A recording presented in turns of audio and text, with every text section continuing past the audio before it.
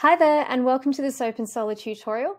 In this video, I'm going to be running you through our new SLD feature. We're so excited to be showcasing this new feature. It's one of our most highly requested enhancements, so I really hope you enjoy it. So to generate an SLD, I'm just going to hop into this existing project here, and you'll see on the top right that we've actually added a new tab in the project section called SLD. But firstly, of course, you're going to need to make sure that you've designed your system in the design zone. In this case, I've set up a project with 3 different system options. So we've got one solar only option, and then one option with a DC battery, and one option with an AC battery. And OpenSolar can model all 3 of these system types in our SLDs, like I'll show you in a second. So once you're happy with your design, you can head into this new SLD tab, and you'll see to the left here, in this drop-down section, you have your 3 system options that you've created. So you can just go ahead and select the option that you've installed. The template will default to the country of your organization. So in this case, it's defaulted to Australia. But if you want to design a project in another country, you can select the available country from this drop-down section here and then just hit apply. So to start off with, I'm just going to show you this solar only template, hit apply, and you can see that the default SLD diagram has populated here. So you can see we've automatically generated this visual representation of all the components. So such as your main switch, you can see your inverters, you can see your panels, and you can see exactly how these components are laid out. If I just quickly show you how the battery SLDs generate. So for the DC batteries, you'll see that it's exactly the same, but you've just got your DC connected battery down here. And then for your AC battery, you'll see that your AC battery will, along with the AC isolator, will generate up the top here. Down the bottom, you can see all of the system specifications, so things like the hardware that's been used for your modules, inverters, and your batteries.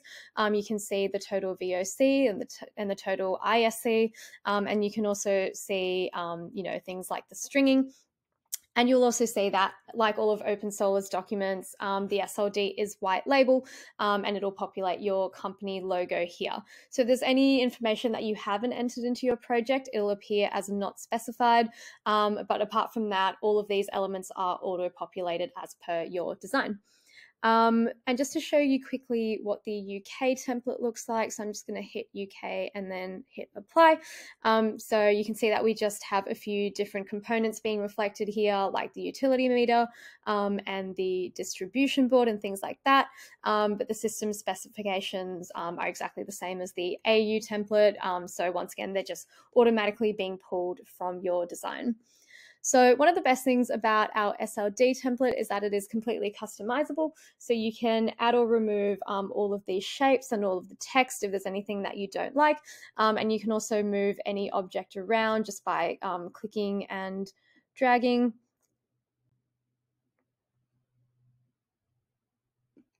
And for objects, you can do things like change the color, you can change things like the gradient, the line type, and you can also, of course, edit the text. So say if you want to edit any text such as this main switch, you can just double click into it, add any text or delete any text that you don't like, and also change things like the font and the style. So yeah, completely customizable. Feel free to, make it true to your brand and make it suit all of your sort of business needs.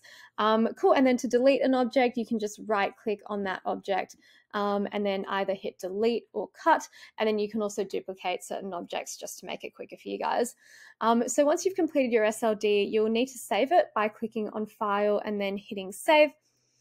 And then if I head into the info page and refresh the page, you'll see that the SLD is actually generated in this project file section. So once you hit download, you can download basically an SVG format of the diagram like this one here.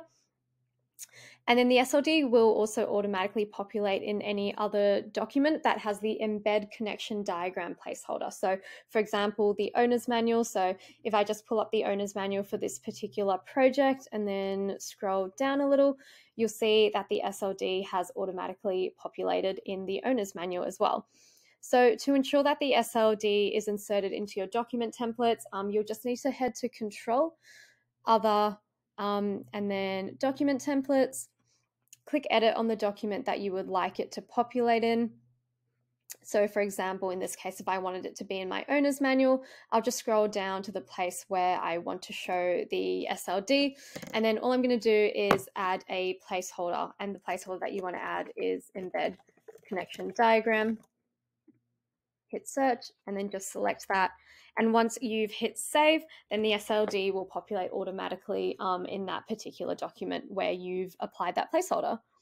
So that's about it for this tutorial. I really hope that you found this informative. Please reach out if you have any questions or issues. And yeah, we really hope you enjoy this feature. See you next time.